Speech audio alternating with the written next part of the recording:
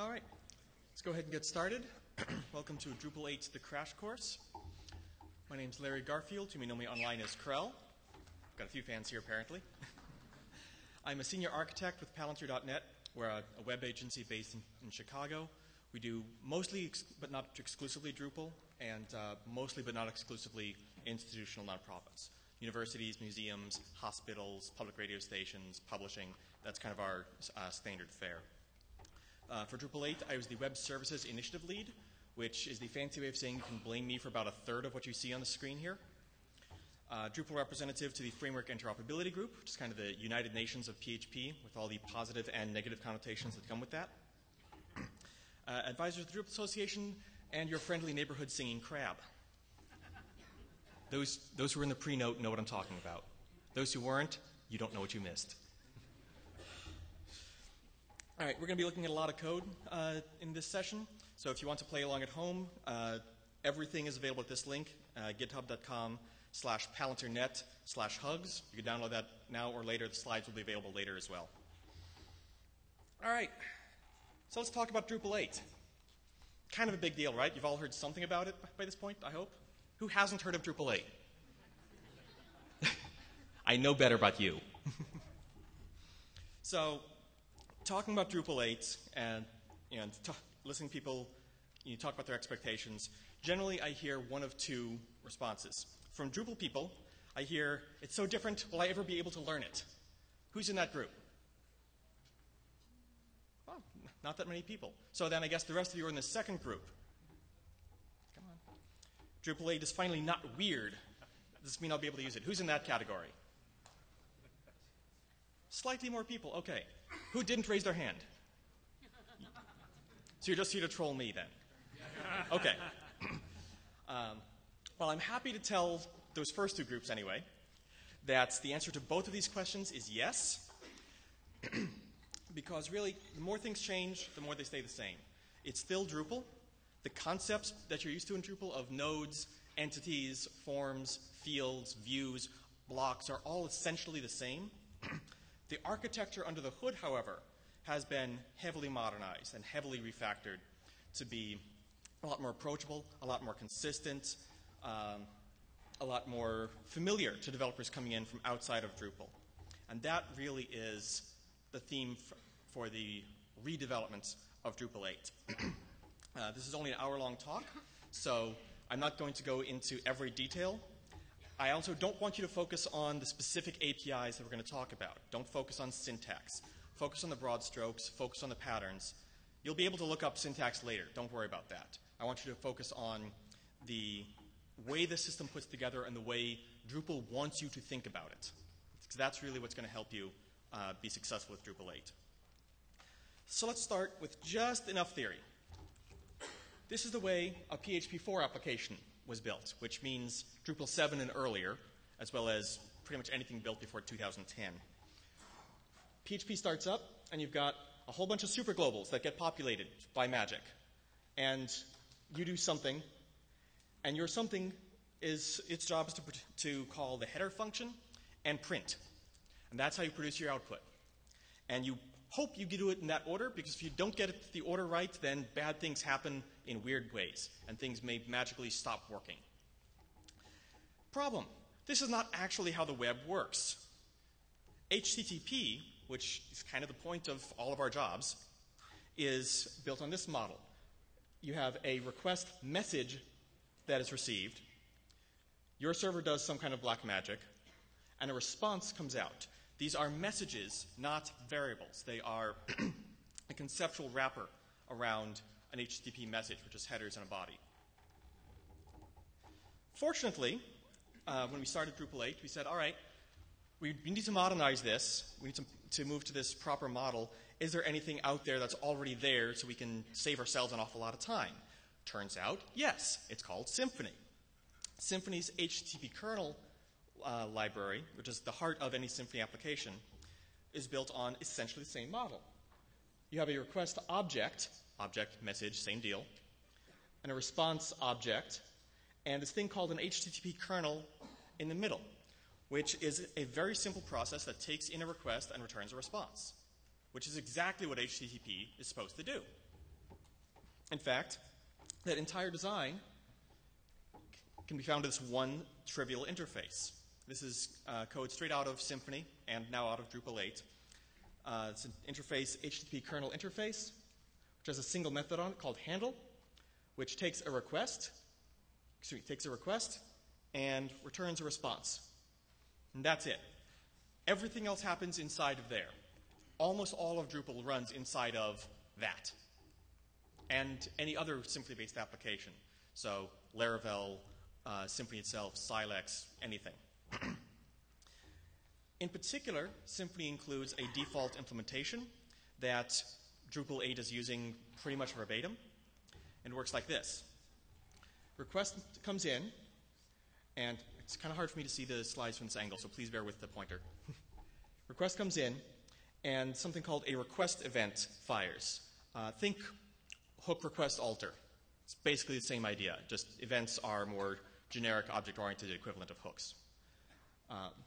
And that can take action based on that incoming request, the most important of which is routing. Routing is the process of deciding what piece of code, called a controller, is going to handle this incoming request. What's going to be responsible for it. After that, there's another event called a controller event, think hook controller alter, which you will almost never touch yourself. In actual practice, I don't think more than a dozen contrib modules are ever going to need to touch that, but it's there. And then the end result there is calling a controller, which is just some piece of code that will deal with that request. And that controller can return a response or something that is not a response. If it's something that is not a response, there's a view listener that fires, which can have any number of listeners on it, any of which can say, all right, here's this, whatever it is the controller gave me, do I know how to turn that into a response? That's where page theming happens. That's where rendering blocks to wrap around your content happens. Or any number of other things you want. It's very flexible. You can put arbitrary additional logic there if you want. And then as soon as one listener says, oh, okay, I can turn this into a response, it does so, and the rest don't fire. Then there's a response event. Think hook response alter, which, among other things, is where caching happens and a lot of post-rendering cleanup. Then the response gets sent out, and there's a terminate event, think hook exit. That is the entire pipeline. That is the core of Symfony, of Drupal, of Symfony CMF, of Easy Publish, of about a dozen other systems that all work on pretty much that exact core pipeline. The only difference is what we hang off of those different events. So this is a Symfony talk, by the way. You didn't know that, right? Okay. All right, so let's talk about those controllers a bit. This might be a new word for some of the Drupal people in the audience. Think page callbacks. Page callbacks in Drupal 7 are what everyone else in the world calls a controller. And technically, in Symfony and in Drupal 8, they can be any PHP callable. Callable means a function, an anonymous function, a method of an object, a static method of a class. Pretty much anything you can put parentheses after and have PHP not break is a callable. That's the idea. In actual practice, in Drupal, 99.9% of the time, your controller will be a method of an object. So, controllers can be dead simple. In this case, we've got a class, myControllers, which is a single method, which returns a response. So if this controller is what fires, it will return a response that is that HTML string, and you're done. No other theming happens. The theme system won't kick in, you won't get blocks, you won't get any sort of filtering. That you can control the entire output of what comes back that way if you want to. Also important to note, the method is the controller, not the class, the method. Because you can put multiple methods, multiple controllers in the same class if it makes sense to do so. So here we're going to return, instead of returning a response, we're going to return JSON response, which is just a subclass of response that takes an array as its constructor parameter rather than a string, and renders that into JSON, sets the correct accept headers, or content type headers on the response, does all that other cleanup you need to do to play nice with HTTP and sends that. And you can have any number of subclasses of response that have whatever additional logic makes sense for you. There are some standards that you'll be using, but you can do custom ones if you want to. One of my favorite is stream response. So let's say you're writing out or producing a CSV file for a request. A request comes in and you're loading a CSV file out of something in the database. You really don't want to build that whole CSV file as one gigantic string and then pass it around, because then you have your source data and this entire rendered blob of CSV, which depending on your use case could be a gigabyte in size, sitting in memory on your web server. And this is going to blow out your memory, and your server will crash, and your sysadmin will hate you. And you don't want your sysadmin to hate you, believe me. So instead, we're going to create this streamed response, set the header on it, the content type header for text CSV. Note, nice, simple, logical API for that, rather than guessing what the PHP global is and sending it in the right order. And then we're going to set this anonymous function as a callback so that when that response gets sent, only then does that code run. And that code then can produce that CSV one line at a time without ever storing the entire string in memory. That entire CSV string is never in memory at once, only one line at a time, which means you can output a 100 gigabyte CSV file without blowing past 64 megabytes on your web server, because that's just Drupal itself. Cool. It was a huge pain to do this in the past. It's now just a fully supported feature of really anything that uses Symfony. Even better, usually in that sort of case, what you're returning is not something dynamic, but just a file off disk. Say you're doing private files, and you want to stream a file off disk that has been generated or that you're access controlling. You just use this binary file response object, and poof, that entire file just gets streamed right off disk in the fastest possible way. There's about 8 different ways to stream files off disk in PHP. You don't need to worry about which one gets used. The fastest one will get used. If you're on something like Nginx, it has an even faster option that just bypasses PHP entirely. That can get used. The reason I love this one is Drupal developers actually wrote this feature of Symfony. After we started using Symfony, we started contributing back upstream, and this is one of the things we did because we needed this. There's nothing Drupal specific about it, so let's share it with the wider PHP community. So far, we have not talked about Drupal at all. This is all Symfony. This is all something that's common across 36 projects in the PHP space. In actual practice in Drupal, most of the time you will be returning a render array rather than a response. Render arrays do still exist. I apologize. But they are better. They actually kind of work now. And the recommended way of doing that, you still have #theme, which is some theme callable you have, same theme callback, and wherever your properties are for that. And we'll see a bit more of this in a moment. You can also take parameters from the URL. So if we have a request that goes to hello world, and then we've got placeholders for from and to, then we can just have as parameters to the method, to the controller, from and to. And whatever gets passed into those parameters in the URL gets passed into our controller. From and to are backwards. Does that seem right to anyone?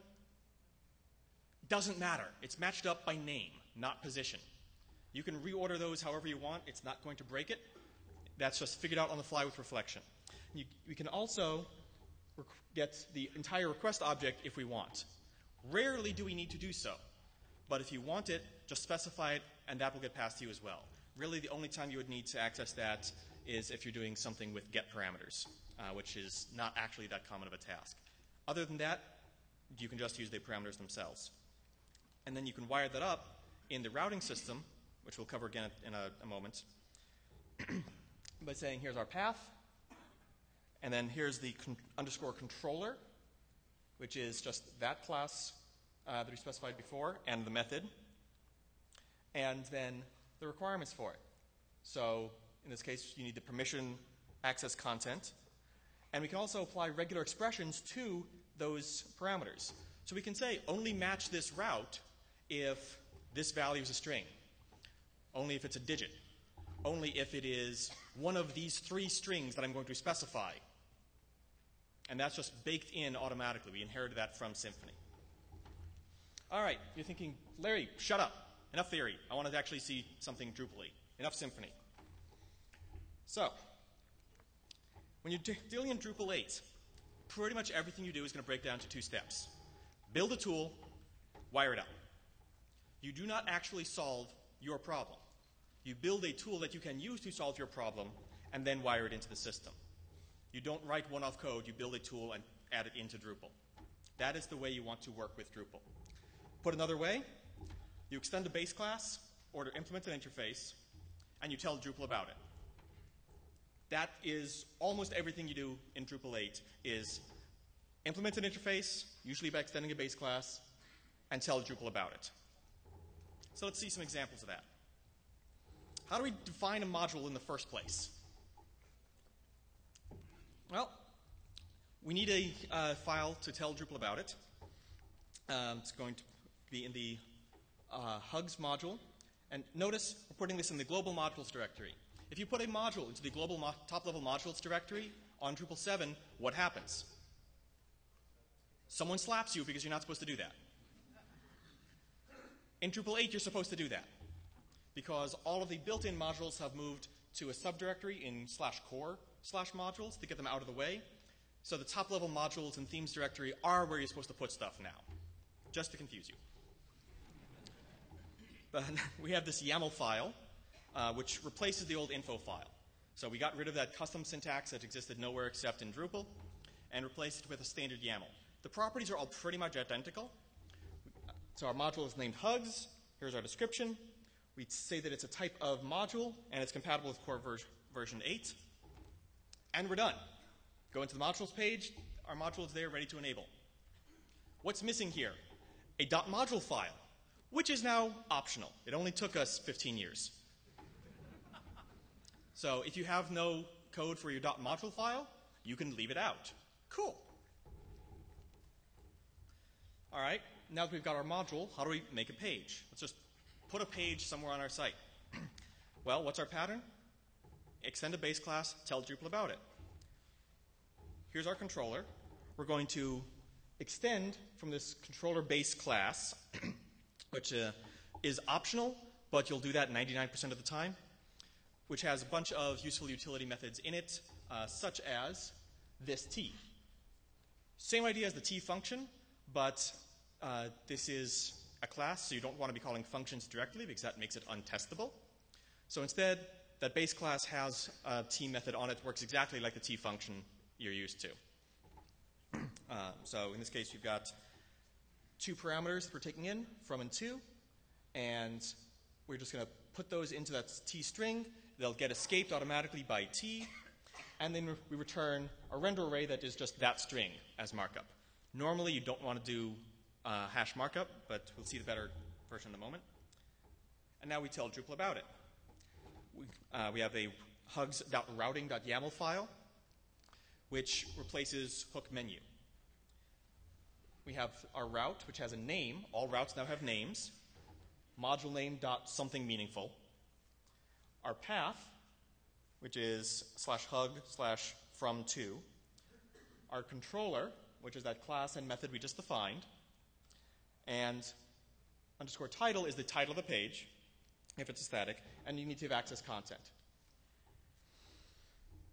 And Drupal will see this, wire it up, request comes in, matches to this route. It will instantiate that hugs controller class and then call the hug method of that object. And there's our output. Hug Larry DrupalCon. Larry sends hugs to DrupalCon. Because who doesn't want to hug DrupalCon, right? If you haven't hugged DrupalCon yet, you'll have time to do so at the conference. Easy peasy. So let's make it themable, because you want to make your content themable so that Morton is not angry at you, right? So let's go ahead and create our .module file. We do still have hooks, They're just less used than they were in the past. But hook theme works more or less the same way. So we're going to define a hug page theme key, which is going to take two properties, from and to. And the template for it is going to be hug page. And then we create a Twig template file, because Drupal 8 now uses Twig, because we decided that custom rolling our own Turing-complete template engine was not actually a good idea. And put our display logic there. Please note this trans directive. That trans directive says whatever is inside these two tags is a translatable string. It works exactly like the T function, or the T method. And then double curly braces are on the values we want to place there. This puts all of the presentation logic, including the text to display, in the template in a translatable fashion. I cannot overstate how important this is, what a big difference this makes. Display logic belongs at the display layer in the template. You'll see almost no display logic in controllers here. That's a good thing. For much more information on that, go see Morton's session this morning. Took you a moment. The video's up already, I'm sure. Then we modify our controller, which is going to take from and to, and all it's going to do is return a render array that specifies we're going to use that hug page themable we just defined, and the parameters to it are from and to. And then the template takes care of everything else. You want to change the markup, you want to change the structure, you want to decide you don't even want a translatable string in there. That's all the template's job, not your job as a module developer, as it should be. And now we get a slightly formatted, if you can see that, with strong and EM tags output. You don't want strong and EM tags? Fine, change it in the template. That's where it belongs. How do I make a config form? It's kind of important, Drupal's thing is all, configuration. It's kind of our reason for existing. So this has changed quite a bit. What was the configuration system available in Drupal 7? Anyone know? Trick question. There wasn't one. We had the variable system, but really that did not cut it as a configuration system, really, which meant everyone rolled their own. Drupal 7's configuration system was, here's a database, have fun. Yet no. That does not cut it anymore. So we have a new, completely rewritten configuration system that eliminates the need for most of the features. So let's start off. In our module, we're going to have a config directory, inside of which is install, and then a hugs.setting.yaml file. Configuration in Drupal 8 is configuration objects that map one-to-one to YAML files. They're stored in the database in production and read out of there in a key value store fashion, but can then be trivially dumped out to disk as YAML files or imported. So the features, export, import, is automatically there for every module for everything, without any shenanigans about callback hooks and 3 layers of nonsense. And yeah, so that's just baked in. And this config object can have any number of properties on it. I'm just going to have one at this point, default count. And we also need to have a schema file for it, which defines what the properties are in that config file, and most importantly, which ones are translatable strings. If you have a config setting, which is a user-supplied string, you should mark it as such in the schema, which means the translation system can pick it up and make it translatable. Configuration is translatable for every property baked in from the get-go for the first time in Drupal history. And then we've got our config form. Oh my God, wall of code. It's not that bad, really. Remember we said extend the base class? We're going to extend config form base. So there's a form base class for most forms and a config form base that you can extend off of. This is the equivalent of the system settings form function from Drupal 7. we're going to give our form an explicit ID. In this case, it's hug config. And we're going to specify what config objects we're actually going to be editing in this config file, or in this config form. And that's the hugs.setting object that we created before. Why do we need to say that? Well, when you load a config object, there's actually other actions that can run to dynamically customize the configuration, which if you're editing it, you don't want to do. So this skips that part. Then we have a build form method, which takes a form array and form state. Form state is now an object. Yay. Forms are still a big anonymous array. The form API itself is essentially the same. So we're going to grab our config object, this config, and then just create our form elements here, as little or as many as you have, same as in Drupal 7. One thing to note here, we are using number, if I got this right. We do now support all the HTML5 fancy form elements, so number, what are the others? Number, telephone, various others are all supported now. And again, note this arrow T instead of using the T function. You'll never use that T function outside of procedural code, which you should almost never write. And then we can just return the parent implementation of build form. That will add on all the buttons for us and so on.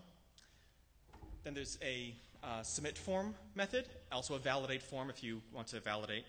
Same idea as the callback functions before. They're just now wrapped up into a class in which call the parent, and then we take our config object, set the values on it that the user provided, and call save. And that's then pushed into the config system.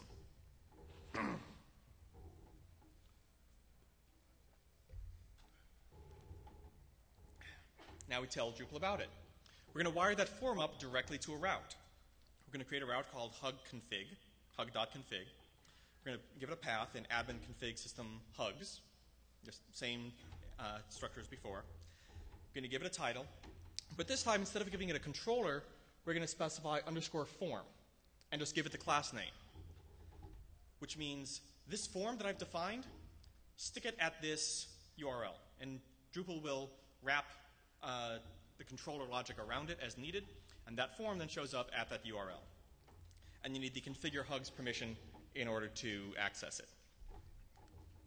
Oh yeah, permissions. Those haven't really changed, except that they're now a YAML file. You'll notice a pattern emerging here. Permission configure hugs, give it a title and a description, just like before.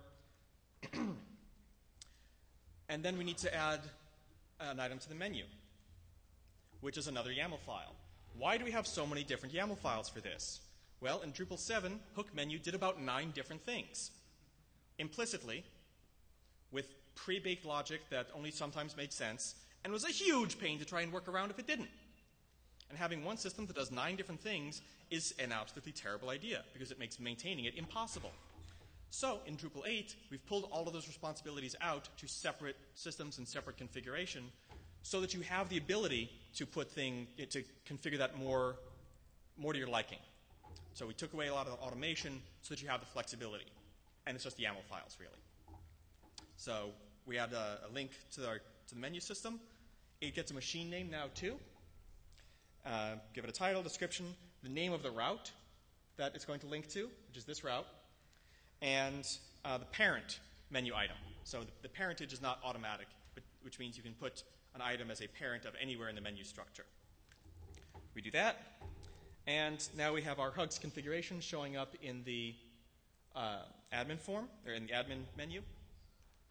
And it looks like that. There's our number field. You can fill in a value, hit save.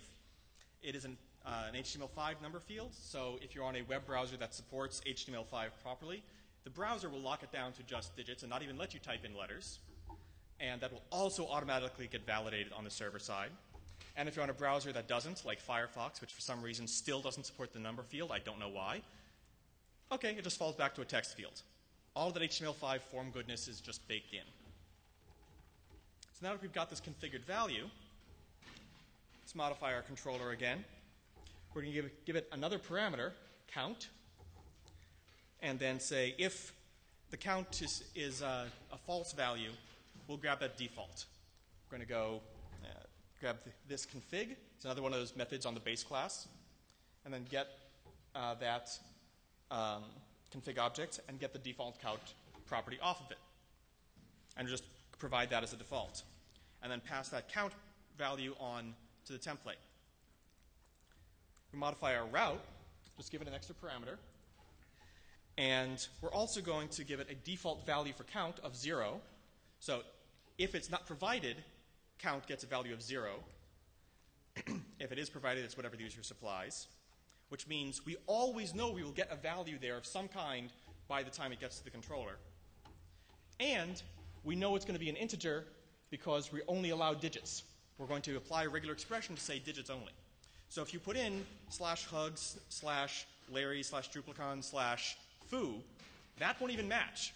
There will be no controller. You'll get a 404, as you should, because there's nothing there for it. Update our theme hook to give it an extra parameter, and update the template to say, all right, this translatable string varies depending on whether count is singular or plural. And so we can say if it's singular, hugs one time. If it's plural, hugs times with an S. Again, that logic belongs in the template. And now if we don't specify a count, we get our default of 3, so it says hugs 3 times. And if we do specify 1 time. Again, all of that display logic in the template where it belongs. This is where Morton is happy with you. Everyone still with me? All right. Blocks. Who's worked with blocks in Drupal 7? Who thought that was an easy-to-use API? One hand. Yeah. So let's back up a bit. Let's define a few new terms. We have this thing called a plugin. A plugin in Drupal speak is a swappable user-defined piece of functionality. A plugin type is a category of interchangeable plugins. And discovery is the process of finding all of those plugins of that type. Put another way, think plugin type is an interface. A plugin is any class that implements that interface. And discovery is find all instance of. It doesn't actually use that as the logic, but that's the idea. It's just cataloging all of the plugins of a given type. Really, it's just standard OO practices wired up in a way that you can access it from the UI. In Drupal 7, what was our extension mechanism in 7? Hooks. Info hooks. This is all you get. Info hooks for everything. Except that not everything you use them the same way. Some things use magic callbacks. Some use fully named functions. Some things did wire objects into it. Core did about 8 different things. It made no sense at all. If you were in the contrib space, you could use ctools plugins, which were great aside from the fact that they were written for PHP 4, which means they're trying to re-implement object-oriented techniques without using classes, because that's a great idea. So, extensibility in Drupal 7 is actually very haphazard. Extensibility is kind of important for Drupal, but in 7, it was a very haphazard, inconsistent mess. There's nothing actually in common. In Drupal 8, if you want to have something where users can pick between a series of configured options, your answer is plugins. Always. But those plugins can be your own type. They'll follow the same pattern as all of the others, but it's a very consistent pattern for users. You define an interface for your plugin type, you create a manager class, and you're pretty much done. If you want standard behavior, there's even a class you can do a subclass off of. This is the idea of learn once, apply everywhere. I love this line. It's from Lee Rowlands, one of the lead core developers. What is a plugin in Drupal 8? All of these are plugins. All of these now use the same architecture. All of these use a consistent way of allowing modules to provide new implementations. So once you learn the pattern for text formats and field widgets, you can write entity reference selectors or migration or backends to the search API or image toolkits or mail backends. all of them using the same pattern. It's just a different interface for each one. But hey, PHP interfaces are fairly self-documenting, which you can't say for arrays, can you? So if you've worked with views at any point, that's probably the closest Drupal 7 equivalent, where you have a class, you extend something, and the system picks it up, and you're good to go. And then you can wire that into the UI. And blocks are now a plugin. So this is a fairly basic block. We're going to create a block that shows the status of hugs on the site. So we have a class called hug status. It extends a base class, and it has this weird blob of stuff over it. This is an annotation. This is a way of putting metadata about a class into the same file as the class using a comment. This is honestly the most controversial thing in Drupal 8, because a lot of people look at this and go, oh my god, you're putting code into a comment, that's terrible! To which the answer is, well, if the PHP internal developers would give us proper annotations in the language, like several other languages have, we wouldn't have to. But until then, there's about 24 PHP projects that are using this exact library, it's the doctrine annotations library, to do this kind of metadata. And we're now one of them. What this means is that the entirety of what you need for a block or any other plugin is in this one file. It's a single class with a couple of annotations at the top. Just say at block, say this thing is going to be block, give it a machine name ID, a label that it's translatable, a category that's translatable, and then the block has a method build, which works basically like a controller. It's the controller for that block in essence. And we're going to return a string. This is a hug-enabled site. Now we go into the block admin, and you'll notice there's no hug status in the list here. Instead, you go over here and create a new block off of that class. So you click the add hug status over here, and you get a config form where you can put in a region, configure its visibility, all the kind of stuff you can in the past, and it then shows up on the page. And you can do this multiple times because the configured instance of that block is what you're placing, not the class, which means you can place a block multiple times on the same page, and it actually works in core. Yay!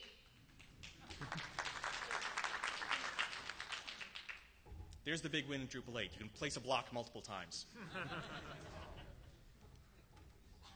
And here we go.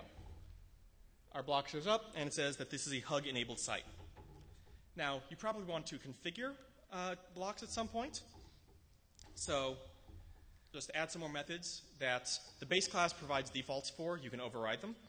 We're going to create a default configuration method, which is just an array of keys, just like you would have in the YAML file, of what the default configuration parameters are for this block. We've got a block form. Works exactly the same as the build form method for a form. We return that. A submit method is also a validate if you need. And we just save whatever the user submitted to our configuration array, and it gets saved automatically. And then we modify our build method to say, all right, switch on that configuration and send a different message. And we could totally pass that configuration value onto a template too if we wanted to, which you should do. And then we get that config option showing up in the form. If you wanted to, there's another method you can override and blast away this entire config form and take over all of the block configuration. You'll almost never want to do that, but if you want to, it's there. There's a lot of options available now that we're doing things with classes that you can override. Services. I'm not talking about web services. I mean services in the programming sense. An object that does something. They are stateless, and you usually have only one of these. This does not mean it's a singleton. It's not self-enforcing. Examples here, think database connection, or cache connection, or the routing system is a service. It's actually a series of services wired together. Most of the logic of your site and of your module belongs in services. Not in forms, not in controllers, not in blocks, in services. Services you can unit test very easily. If you cannot unit test your code, you are doing it wrong. So let's have a look at this sample service. We're going to call it Hug Tracker. Notice, in this case, we're not extending anything. This has no coupling to any core Drupal class. But it does have a dependency on this state interface, which is the state service in Drupal. What's the state system? So remember we said that the variables table was terrible for configuration? That's because it's not really configuration. State is information about the site that is going to vary per instance. Configuration is something that you want to be able to deploy from development to staging to production. State is for things like the last time cron ran, who the flood control, who the last user to post a comment was. Those things you really do not want to push from dev to production or production to dev. So that belongs in the state system, which is just a simple key value store. This is much closer to the variable system, actually, than configuration was. And so we have, in our Hug Tracker service, we have a method addHug, which records, all right, who was the last person hugged? And we're just going to set that property on this state service. And get last recipient, which retrieves that value. Why are we abstracting this away from the state system? Because this is business logic. It does not belong in controllers. You can very easily extend this to be more than a trivial get and set, in which case that logic belongs in a service you can reuse rather than tied up in a controller. Your controllers should be thin. So now that we've got our service class defined, we tell Drupal about it. A services.yaml file, hugs.services.yaml, in which we specify a machine name for it, hugs.hugtracker. We tell it the class and the arguments. In this case, the argument to the constructor is the state service. This is the exact same syntax as Symfony uses. Who here has worked with Symfony before? All right. We're using the Symfony dependency injection container too. So this is the exact same syntax that you're familiar with from any Symfony project. So we've got our service created. We've told Drupal about it. Now we need to use it. So in our controller, we'll add another method. There's a static method called create, which there's an interface that triggers that it's going to be there, which controller base implements for us. And then that create method acts as a factory for our controller object. It gets past the container. We're going to pull out that service we just created and pass that to the constructor. Static is PHP for the class I'm in. It's just, you could say return new hug controller if you wanted to. Static is more generic. The constructor, we just save that to a property. Good to go. And then in our controller method itself, in the hug method, we say, all right, whoever is being hugged, we'll just record that. Call the state, set that property, we're good. And then the rest of that is the same we saw before. Let's update our block as well. In this case, we need to add an interface to it to indicate that, hey, we're going to use that create method thingy. And we're going to have another create method. In this case, for blocks, there's a couple of extra properties you need to pass in as well. Don't worry about what those are. Just pass them through. They're part of the block setup in the first place. But it's the exact same idea. And then in our build method, we customize the message. So if hugs are not enabled, then we just say no hugs. If they are enabled, then we'll say who the last hugged person was, which we get out of the service. Again, trivial logic. Some of this could even be pushed off to the template. And there we go. Our message is now saying who the last person to be hugged was. All right, enough framework stuff. Content. That's kind of important, right? CMS, content, kind of go together? Yep, okay. Entities. They actually work now. Conceptually, an entity is any storable piece of content that's going to have an ID that you're going to reference by some ID number or ID field. In Drupal, we divide them into config entities and content entities. Content entities are fieldable. That means they can have configured fields on them. This is what we're used to with Drupal 7 and with fields and nodes and all that kind of stuff. Configuration entities are a useful shortcut. They're actually what plugins use under the hood. I'm not going to get too far into those, but you can look them up if you need to. And yeah, the API actually, is finished. It actually works now, which is more than I can say for Drupal 7. Lots of things are now entities. Nodes, users, taxonomy terms, files, comments. There's about a dozen different things in Drupal now that are content entities, which means they are then fieldable. You can do all kinds of fun things with them that you're used to doing with nodes. Nodes are no longer special. You can make your own entities, and they get all of this stuff. You can make your own fieldable entities quite easily. So let's go ahead and create a node. I'm just going to give it a title, give it a body, give it some tags. It's just an article node, default out of Drupal. And make another custom page. We're going to put this at node/hug. Give it a controller, give it permission. Same as we've seen before, nothing new here. That controller then is going to have its one parameter be node. And we're also type hinting it to the node interface. Entities are actually classed objects. They're no longer arrays with funny syntax.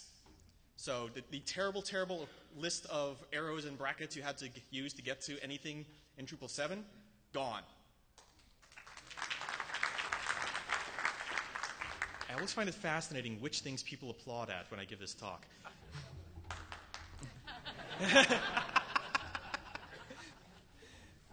And because we're using the name node for the variable and type hinting at its node interface, it will automatically get cast up. So instead of getting a node ID, we'll get the actual node object at this point. Same kind of thing you could do in Drupal 7 with the menu, but it's now a lot cleaner. And now, you want to check if a node is published? You call the isPublished method. Oh, goody. You want to access a value out of it? Well, let's get the value column out of the body field. That's it. If it's multi-value, then you can put a bracket in there and specify which index you want. Wait a minute, how in the world does that work? We're actually using PHP's magic __get and __set methods. So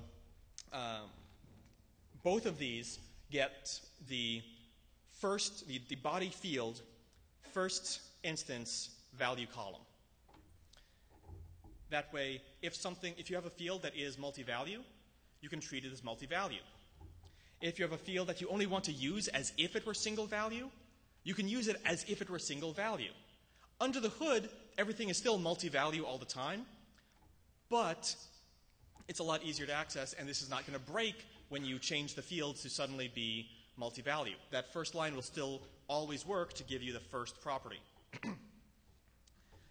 But what you really want is the processed property, which takes that field and runs it through all of Drupal's filters. So please never use value, use processed, otherwise you have a security hole. Thank you. You can get the tag field, which is an array. Iterate over that.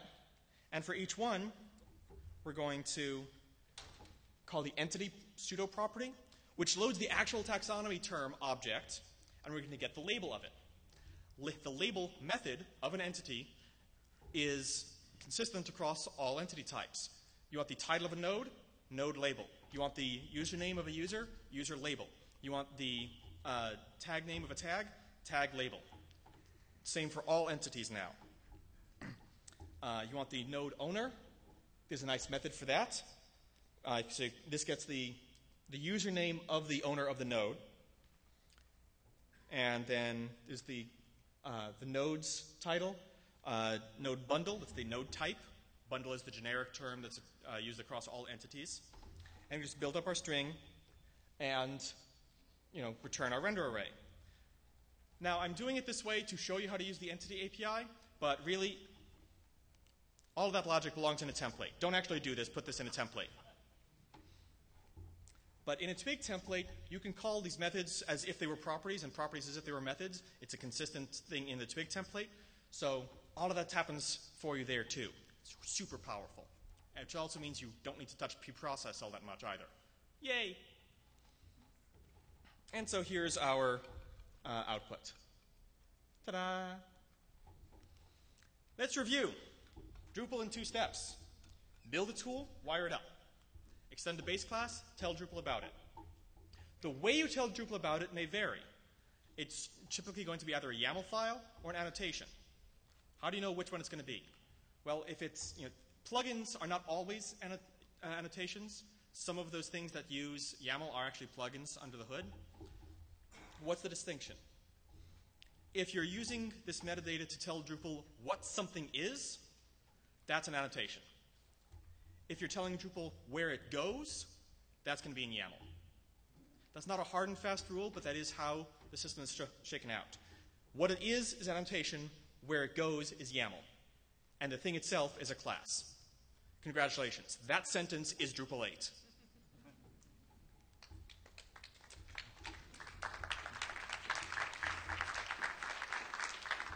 Some last guidelines. You want small classes and smaller methods. If you have a method that does 17 things and has 40 variables in it, it's too big. Break it up. Single responsibility principle. Learn it, love it. Your controllers should be stupid. That includes the build method of a block, which you should treat the same way. If they have code in them complex enough that it is worth bothering to test, you have too much code there. Factor it out to a service. Your controllers should be stupid glue code. If most of your controllers are return render array with a bunch of properties directly, that's a good thing. If you're doing anything more than that, you probably want a service. Services are where your logic belongs. That makes it unit testable. That makes it, in many cases, Drupal agnostic. That means your code could be used outside of Drupal. It means if we break stuff again in Drupal 9 in 6 years, or 7 or 8, yeah, then it becomes much easier to port. You could port it to a Symfony application and change very little if you do your services properly. Even if you can't make it Drupal independent, this makes it easier to test and easier to maintain. You'll notice I did not have a single SQL query on any slide. I spent an obscene amount of time in Drupal 7 building a new fancy database API that was very easy and friendly to use, and I'm here to tell you now in Drupal 8, please don't use it. Because Drupal can now run with no SQL database at all. Drupal can now run entirely on MongoDB or Cassandra or whatever other backend you want, because we have a much more robust set of pluggable APIs. Any of these services that you're telling Drupal about, you can swap those out. Any class we have that has actual SQL in it, you can swap out for one that has a MongoDB backend. You can swap it out to have a different version of the code for MySQL versus Postgres. There's actually built-in support for that too. If you have to have code that does SQL queries yourself for performance reasons, make sure it is done in a swappable fashion. If it's your own custom module for a site, whatever, but if it's something you're releasing on Drupal.org, make it backend agnostic. And once again, if it is hard to unit test, you are doing it wrong. If you find yourself writing code and like, there's too many dependencies here, it's tied into this thing, that's because you're putting the code in the wrong place. Factor it out to a service. Your service is too big to test conveniently, break it up into multiple services. This is probably the best guideline for high-quality code in the modern PHP world. If it's easy to unit test, you're on the right track. If it's hard to unit test, you are doing it wrong. Fix it. And that, in a very large nutshell, is Drupal 8. Thank you.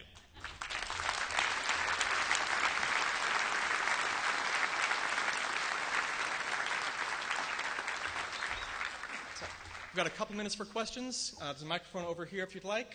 So, let me know if there's anything you don't get.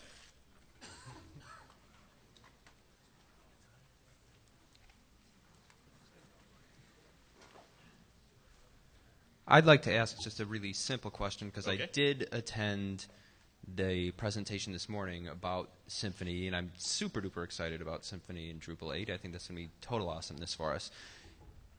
In his presentation... This is Ryan Weaver's presentation? Yes. Yeah. Yes. Thank you for helping me out with that. I was drawing a blank on it. Brian's a great guy. In his presentation, the way he had put his slides up there, and he said right up front he's not a Drupal developer, but the way he had demonstrated his slides when he was showing the various responses for things is that when he concatenated things, for instance, he didn't have the space on either side. And he had also showed where you did like with the annotations here, when you're going to do your I don't remember if he was showing us a service or whatever, but instead of having a separate router YAML and then like your module file, for instance, he put it together with the annotations. So my question is this. The Drupal coding standards in Drupal 8 for doing these types of things. So one, I'm assuming we're not changing our standards in terms of like space on either side of the concatenated, et cetera, et cetera. And then the other thing is that maybe a new standard is, are we going to follow, because he said the way that Symfony does things, generally when you write it, is that you put all those things in one file and you use the annotation. So this is a standards question for Drupal 8. So Drupal still has its own coding standards. We are not switching to PSR2, which is what Symfony uses. As for where the configuration goes, Symfony supports about 4 different ways to configure anything. They support YAML, XML, annotations, PHP config files, all kinds of things. And not every Symfony shop uses the same one. So you can do routing from a YAML file in Symfony. You can also do it from an XML file. You can also do it from extra annotations on the controllers themselves. In Drupal, the way I showed is the only supported way. Okay. Well, correction. There is an event that fires where you can do dynamic routes, but then you're doing custom PHP code for those. But no, we do not support routing via annotation on the class. Thank you for your talk and also for your song this morning, which I thought was really cool. You crushed it. So my question is about the service container. I've actually heard you give a similar talk before where you said something similar, that if you directly like new up an object, if you say like var equals new my class, that the code in which you've done that will no longer be unit testable, and I'm still not sure I get why. Could you just kind of expand on that? Yeah.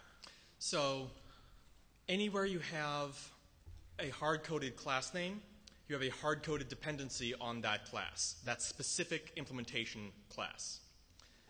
In the vast majority of cases, you actually don't want that because it means you cannot use your code or test your code without that class.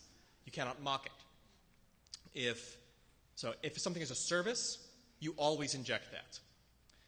If you have something like the exception to that is if you have a value object of some kind, like you have an object that represents an address, which is 3 or 4 different properties or whatever. That's a value object. That's just data. That's not logic. That may make sense to instantiate yourself or get out of a factory if you're loading it from a database or something. But that's different than a service. It's it's a little bit of a tangent, but there are types of objects that are B objects. They are responsible for representing data. And there are doer objects that are responsible for having business logic. Those are services. Those you never instantiate yourself. You always inject. The B objects, sometimes you can instantiate yourself. Sometimes you would load them from a factory service. Drupal does better than it used to in keeping that distinction. It is not complete in that distinction, but very often, when you run into this is just a thoroughly bizarre chain of objects, oh, that's because you got that be versus do wrong. So does that help a bit? Yeah, so when you reference mocking out objects, is the expectation then that when you're unit testing your code that you would, I guess you would change the service that you're using would return some different object, or you'd be replacing the service? Right. So if you're testing a service and that service depends on another service object, then you're not even using the container. You're creating a mock version of that other service and passing it into the constructor of the class you're testing. And if you're in PHP unit, which we now have in Drupal 8, that it has its own mocking framework. It actually has 2 now. It's moving over to Prophecy, which is a newer mocking framework a lot of people like, so you can use that in Drupal 8. You're not actually going to touch the container. That's another example. If you're writing a unit test and you have to have a container, you're doing it wrong. Okay. Lots of core still uses a container in their tests. That means they're doing it wrong.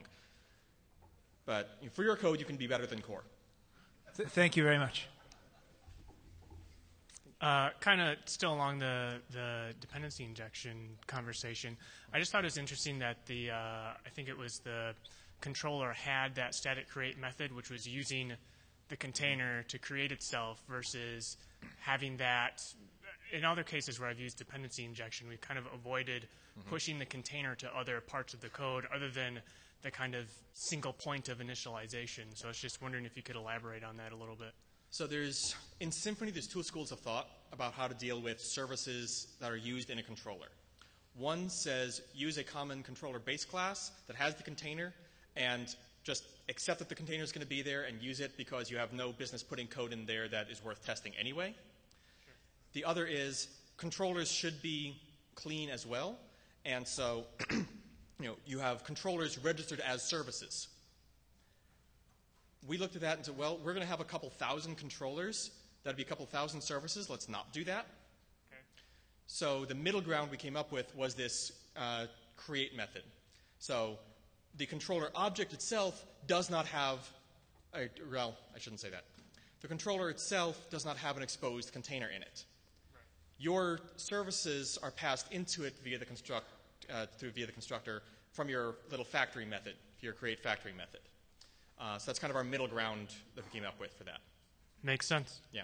If you want to be hardcore about it and have controller services, those are supported. They're just not really used much in core. So when you started talking about theming, you introduced the trans tag. Mm-hmm. And I'm a little bit confused because you also used the T method before that in the controller. So is there some sort of magic link between the two? The way Twig works, it actually compiles down to PHP code, and that's what gets run at runtime. The trans tag compiles down to a T function call. So did we run it through the T function twice then? No. When you indicate a trans block in a Twig template, when that gets compiled, what the actual PHP code that runs is, the T function, whatever string you had. So the net result is the same, which means both are exposed to translation system the same way. It's not double called, if that's what you mean. So why would I choose to translate in the theming layer versus in a controller?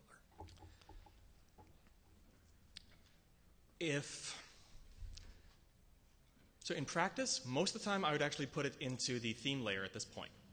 The things you'd still do with the T function would be things like the label of a form element, for example, or some other piece like that. And actually, that's the only one I'm coming up with off the top of my head. There may be a few other places where you might need to, but anything that's user-facing output that a themer might conceivably want to touch, put that in a template. I would say put that in a high-level custom template. You can do very deeply nested render arrays just like you could before. I would encourage you to not do that. Just pass values in to a custom template at the highest level you possibly can, like from a controller, and then all of the actual logic of if this value is less than 3, show this string. If it's greater than 3, show this string. If it's greater than 10, show this string. All of that belongs in the template layer. None of that belongs in the controller. It belongs somewhere that the themer can get at it.